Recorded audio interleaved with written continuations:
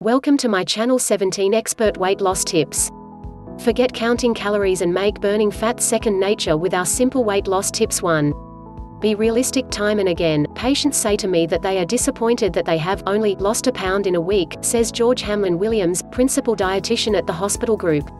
The reality is that 1 pound, 454 grams, of fat equates to around 3,500 calories.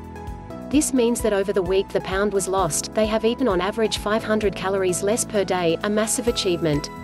It's so easy to eat or drink an additional 500 calories, 2 standard 50 grams bars of chocolate would do it. However, to eat 500 calories less is much more difficult, and to be consistent with it is even more challenging, so give yourself a break and pat yourself on the back if a pound comes off. Remember, if you keep going, that's 52 pounds, 23.5 kilograms, over a year, over 3.5 stone. 2. Get familiar with portion sizes. If you're mindful of portion sizes, you can say goodbye to calorie counting, says Kerry Major, a registered dietitian and SENR sports dietitian, and author of The Dietitian Kitchen. It can be useful to look at the recommended portion size on food packaging and see what you're eating in comparison with this. Using your hands to get a rough idea of an appropriate serving size can also be a really useful tool.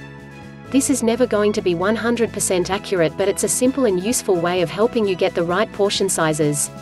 Here's Major's general advice for the portions that make up a balanced meal. Protein: 1 palm-size portion. Carbohydrates: 1 handful of complex carbohydrates, typically whole grain varieties. Vegetables: 2 handfuls of non-starchy vegetables such as broccoli, mushrooms or salad leaves. Healthy fats: 1 thumb-size portion. Additionally, a portion of fruit is 1 piece of whole fruit, like a banana, or 1 handful, approximately 80 grams if you have scales to hand, and Major advises aiming for 3 portions of dairy or dairy alternatives a day. Portion sizes of dairy vary depending on the product, says Major.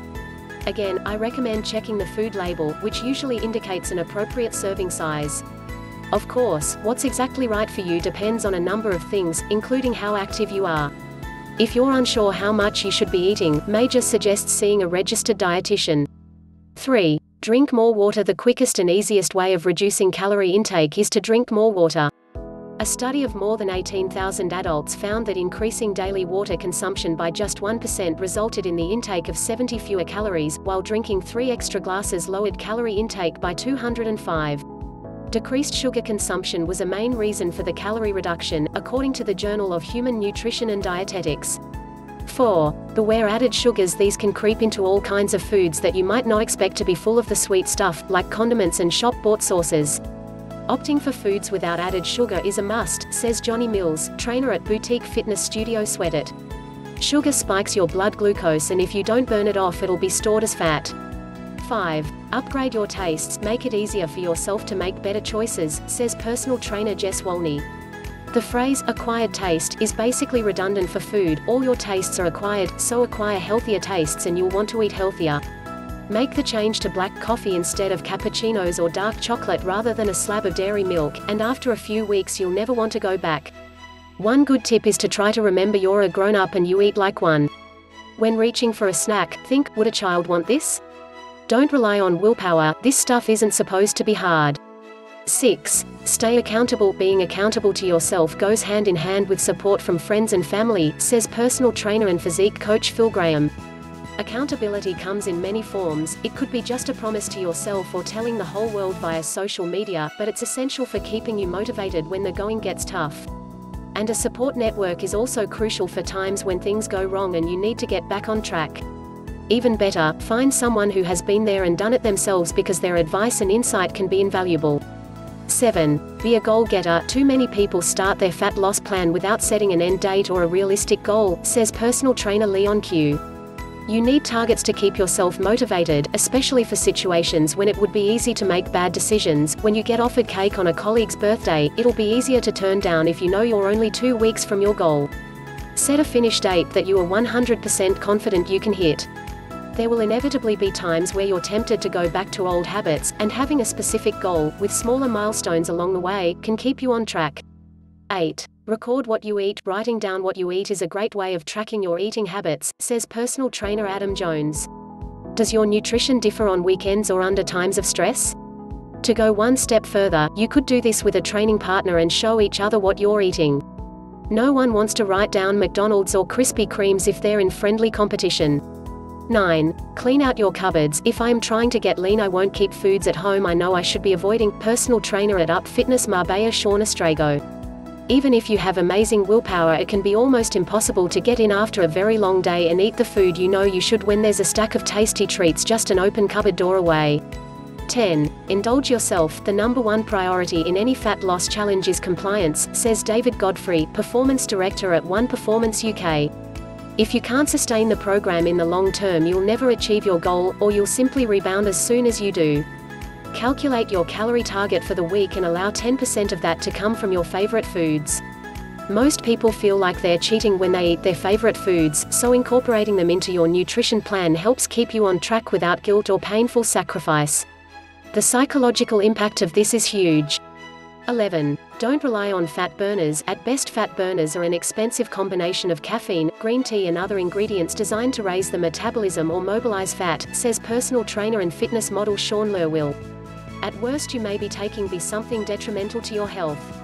Many people take a fat burner as an excuse to skip the gym when they're tired, often because they aren't eating enough, or short on time, in the mistaken belief that it will do the job instead of exercise. But even if your fat burner does mobilize fat, you still need to exercise to burn it off, or it will just continue to be stored. 12. Eat gut-friendly foods. Nutrient absorption through the gut is the key to successful fat loss, says Matt Warner, head of personal training at Ultimate Performance Manchester. Inflammation of the gut lining can prevent absorbing nutrients, which can make you more hungry and knock your hormones out of whack, encouraging fat storage. Avoid foods that you've found to cause gut discomfort and eat more fiber, veg, and omega-3 fatty acids and vitamin D3 oily fish, as well as taking a high-quality probiotic to replenish your gut with good bacteria. 13. Build new habits. The crucial factor to success is forming new, healthier habits. When you first learn to drive a car, you must focus on changing gear, indicating and braking all at once, which can feel overwhelming, but it soon becomes automatic, says personal trainer and fitness model Jamie Alderton. Once you start to develop new habits, such as planning your meals, sticking to a structured training program and getting better quality sleep, it becomes easier not only to lose body fat but also to keep it off. 14. Make your own meals. If you don't prepare your own food, then you can only guess at what you're actually eating in terms of calories, macronutrients, carbs, fats and protein, micronutrients, vitamins and minerals, and fiber, says personal trainer Gus Martin. If you don't have a clear idea of what you're eating, you simply can't stick to the daily limits needed to create a calorie deficit, which is when your body has no choice but to burn fat stores. See related how to lose weight fast. The best exercises for weight loss. Whip yourself into shape with this weight loss workout. 15. Boss the supermarket. The most important session of the week for fat loss isn't in the gym, it's in the supermarket, says personal trainer Steve Kowalenko. The choices you make when you're food shopping will determine how well you set yourself up for the week ahead, so buy, cook and eat real food. Sustainable long-term fat loss is about ingraining good habits, and that all starts with what you put in your food basket. 16. Don't shop hungry. Shopping hungry leads to bad ideas, says registered nutritionist Sophie Thurner. We all know it, and yet we all still do it. That 3 for 2 offer looks so tempting, and then you end up getting 3 of the not-so-healthy things, which you'll have to finish, because none of us like to waste food. Have a precise list of items you need for a targeted, efficient approach without the risk of buying things you don't need. 17. Keep good food close. Make sure you have healthy snacks available, says Thurner. That can be anything from hummus or cottage cheese with carrots, bell peppers, cucumbers or celery, or a hard-boiled egg and a whole grain cracker, to some Greek yogurt with fresh berries. Stock your pantry with nutritious staples such as tinned chickpeas and tinned tuna, and have some frozen veg and herbs in the freezer. Thanks for watching. Subscribe for more videos.